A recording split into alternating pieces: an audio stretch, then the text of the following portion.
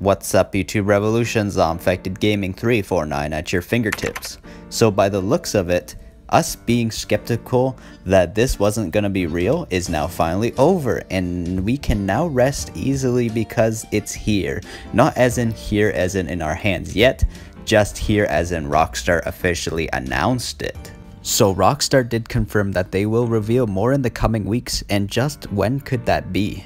We all know Rockstar. The coming weeks could be close to New Year's for all we know, and the GTA Trilogy Definitive Edition could release next year, being delayed even though it said coming this year, so just keep that in mind.